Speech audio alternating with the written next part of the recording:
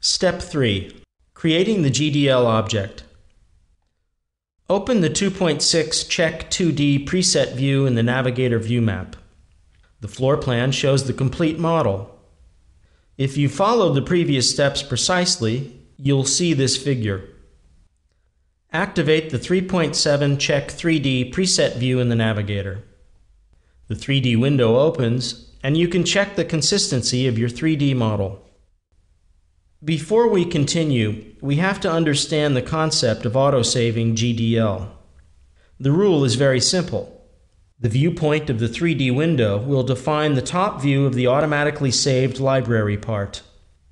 Thus, we have to look at the 3D model from a perpendicular top view. Activate the 2.8 Open the Top View preset view in the Navigator. This previously defined view set automatically sets the required 3D top view.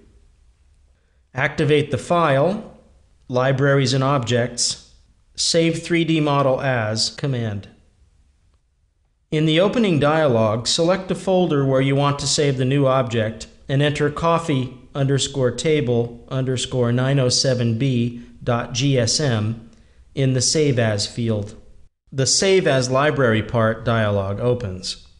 Select the object type and turn on the Remove Redundant Lines from Symbol and the Editable GDL Script options. Click Save to create the object and to close this dialog.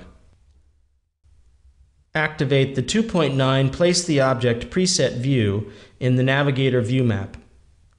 The floor plan shows the original model and indicates the point where you can place the object that has just been created. Double-click on the Object tool and make sure that coffee_table_907b.gsm is the active object. Click OK to return to the floor plan. Place the coffee table object on the floor plan with a click of the mouse where indicated by the label. Activate the 2.10 Check 3D preset view.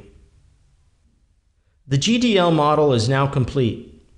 In the next section, we'll add a preview picture to the library part and enhance the object's 2D symbol.